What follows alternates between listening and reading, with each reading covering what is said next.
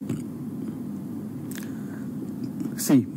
the question is, which of the following is true regarding the frequency response of Hilbert transform? The options are, it is a complex function, it is a purely imaginary function, it is a purely real function, and D is 0. See, we know that the impulse response of the Hilbert transform is h of t is equals to 1 by pi t. This is the impulse response of the Hilbert transform. What is the frequency response of the Hilbert transform? Is just apply Fourier transform. If you apply Fourier transform, h of j omega is equals to minus j signum of omega, because 1 by pi t Fourier transform is minus j signum of omega. So, what is the definition of signum of omega? Signum of omega is equals to 1 for omega greater than 0, minus 1 for omega less than 0. If I substitute this, then h of j omega is equals to minus j for omega greater than 0 and plus j for omega less than 0. So if you observe that, I can say that it is a purely imaginary function. So the right option is B is the right option.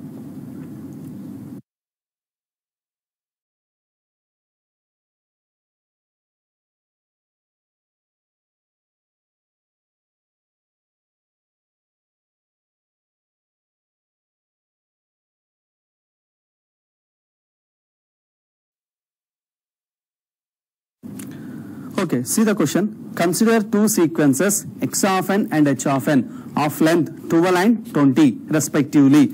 So x of n length is 12 and h of n length is 20. This is the information given. The zeros to be padded for x of n and h of n in order to find their regular convolution y of n using the DFT respectively. Okay. See, in order to find regular convolution is nothing but linear convolution. In order to find linear convolution from using the method of DFT, how many zeros we have to pad to the x of n and h of n? See, the length of the linear convolution is, suppose if x of n length is capital N and h of n length is capital N, then linear convolution length is equals to m plus n minus 1. This is equals to 12 plus 20 minus 1. See, that is 31. This is the length of the linear convolution. Okay. In order to calculate linear convolution by using DFT method, compulsory both the sequences must be padded, both the sequences must be of length this 31. Then only we can evaluate linear convolution by using DFT method. Okay, so both the sequences x of n and h of n must be of length 31. Just observe how many zeros I have to pad it such that both the sequence length is 31. See, x of n 12. In order to get 31 length, how many zeros I have to pad? 19 zeros. That is nothing but 31 minus 12 is equals to 19 zeros to x of n, and 31 minus 20, that is equals to 11 zeros to h of n. So what is the right answer is 19 zeros and 11 zeros. So the right option is A is the right option.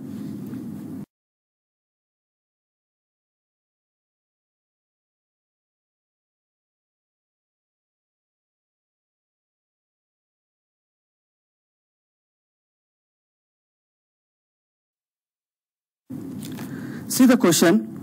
The number of complex multiplications and additions required to implement 16-point DFT using radix to FFT are respectively. See, 16-point DFT is given. 16-point DFT is nothing but capital N is equals to 16. So by using radix to FFT algorithm, number of complex multiplications required are, so number of complex multiplications.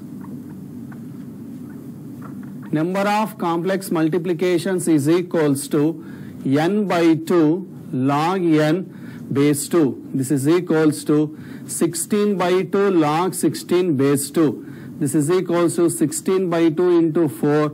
This is equals to 32. These are the number of complex multiplications required. Whereas the number of complex additions are n log n base 2. This is equals to 16 base 2. That is equals to 64. So number of complex multiplications are 32. Number of complex additions are 64. So the right option is A is the right option.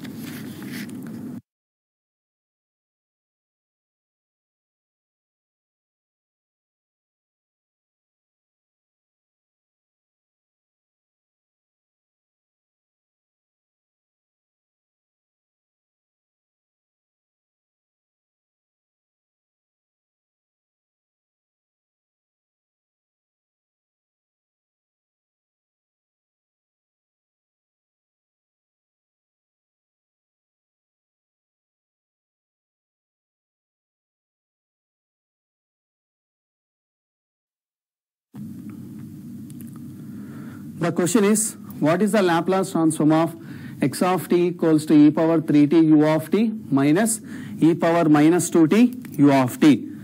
Okay, see, from the standard Laplace transform pair, e power at u of t, Laplace transform is 1 by s minus a, and the ROC is sigma greater than a.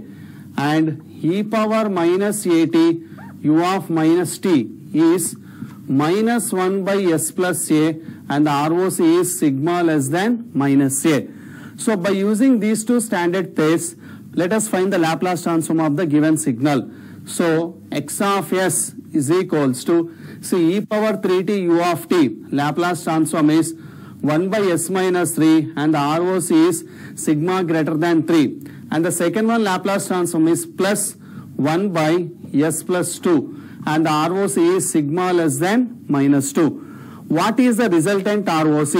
Resultant ROC is ROC1 intersection ROC2. When two signals are added or subtracted, multiplied, divided, the resultant ROC is intersection of individual ROCs. So what is the resultant ROC in this case is sigma greater than 3 intersection sigma less than minus 2. So greater than 3 less than minus 2. There is no intersection phi. That is no ROC.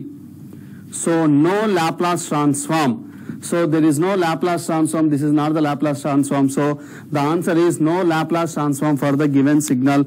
So the right option is D is the right option.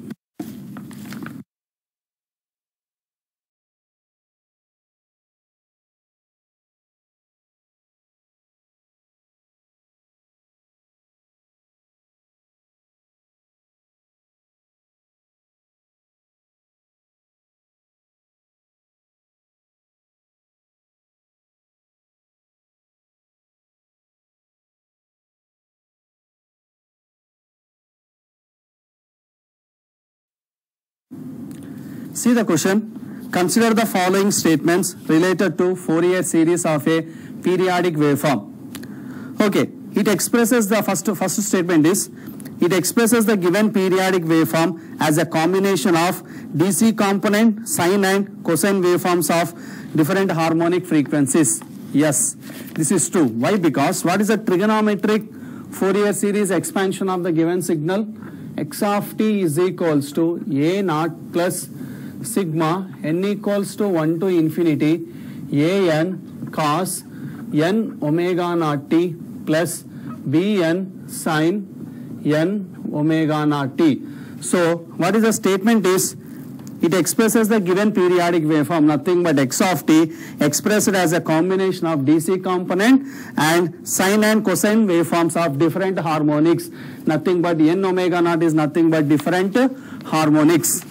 Yes, first statement is true. So first one is true. So this is the first one. It is true. Next, second one. The amplitude spectrum is discrete. Yes. The Fourier series spectrum is discrete because see the frequency components, it exists only for integer values of fundamental angular frequency. So the spectrum of Fourier series is discrete. So discrete. Yes, this is also true. Next, third one. See the third one. The evaluation of Fourier coefficients gets simplified if waveform symmetries are used. Yes, this is also true. Okay, so waveform symmetries.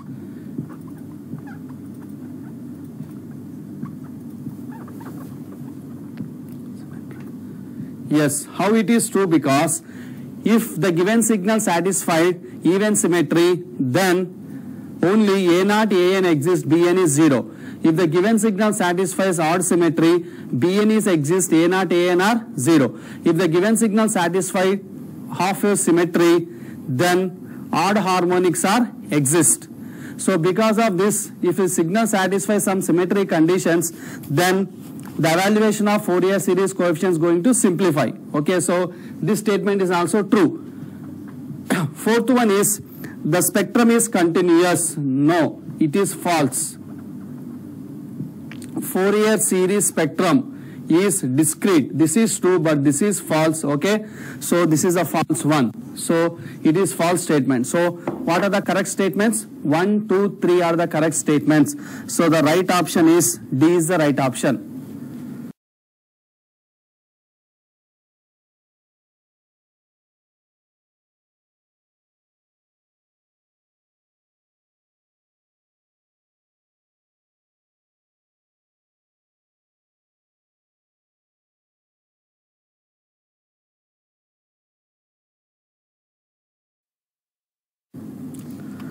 Okay, consider the following statements.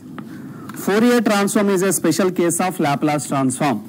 Okay, we'll see. What is the expression for Laplace transform is x of s is equals to minus infinity to plus infinity x of t e power minus st dt. This is the expression for Laplace transform. What is s is sigma plus j omega. If I substitute this, x of s is equals to minus infinity to plus infinity x of t e power minus sigma t e power minus j omega t dt. Okay, now what is the expression for Fourier transform is x of omega is equals to minus infinity to plus infinity x of t e power minus j omega t dt. Okay, this is second expression. Let us assume that this is the first expression. So once you observe 1 and 2 equations, when 1 and 2 are equal, so x of omega is equals to x of s, where s is equals to j omega, nothing but sigma is equals to 0. So from this we can say that Fourier transform is a special case of Laplace transform. So first statement is true. Now see the second one. What is the second one is region of convergence need not be specified for Fourier transform. Yes, it's true. Region of convergence is nothing but it is the values of sigma for which Laplace transform is exist. Yes. So always sigma is equals to 0 for Fourier transform. So need not be specified region of convergence for Fourier transform. This is also true. Next, third one. Laplace transform is not unique unless the region of convergence is specified. Yes. See the third one. E power minus at u of t. Laplace transform is 1 by s plus a. ROC is sigma greater than minus a.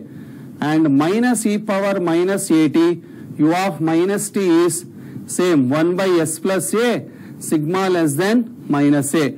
If we observe these two quantities, these two are having the same Laplace transform, but they are having different x of t. Why? Because they are having different ROCs. So if you don't specify the ROC, then it is not possible to tell what is the inverse Laplace transform. So Laplace transform is not unique unless region of convergence is specified. Yes, region of convergence is not specified. It is not possible to tell the exact Laplace transform. So this is also true. So fourth one, Laplace transform is a special case of Fourier transform. No, it is false. Fourier transform is a special case of Laplace transform, but Laplace transform is not a special case of Fourier transform. So this is false. So 1, 2, 3 statements are correct. So D is the right option.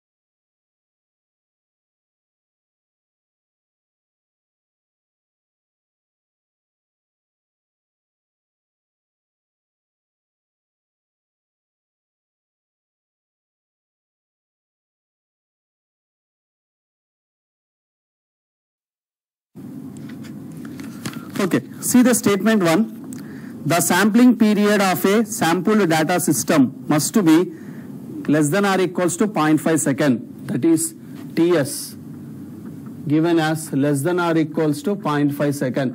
This is statement 1. You have a bandwidth less than or equals to 6.28 radians per second. Omega m less than or equals to 6.28 radians per second. Okay. See, first we'll see.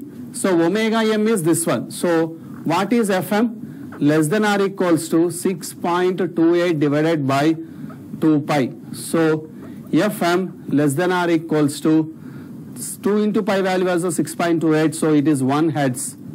So what is the maximum frequency? Fm is equals to 1 hertz. What is Nyquist rate? Fs minimum greater than or equals to 2 Fm. That is Fs minimum greater than or equals to 2 hertz.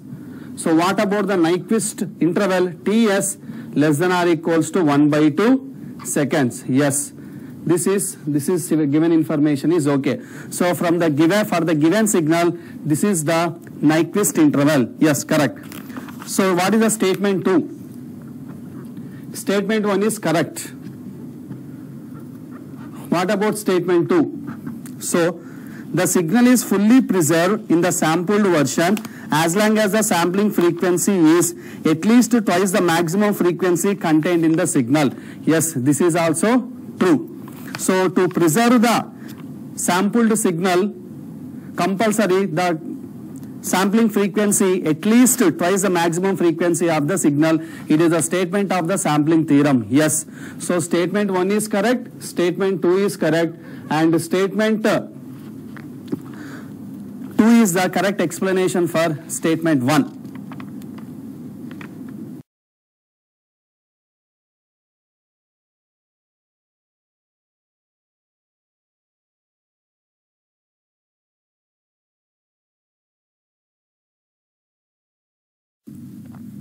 Okay, see the statement 1. Statement 1. Different signals can have same jet transform. Yes, statement 1 is correct. How? See, a power n u of n jet transform is z by z minus a. ROC is mod z greater than mod a. And minus a power n u of minus n minus 1 is z by z minus a. ROC is mod z less than mod a. See here, different signals can have same jet transform. Yes, statement 1 is correct. Statement 2. Jet transform of a signal is unique only if region of convergence in jet plane is specified. Yes, correct. If you don't specify the region of convergence, then jet transform is not unique. So compulsory, so jet transform of a signal is unique only if region of convergence in the jet plane is specified. So this is also correct. So statement 2 is both are correct, and statement 2 is the correct explanation of statement 1. So the right answer is A.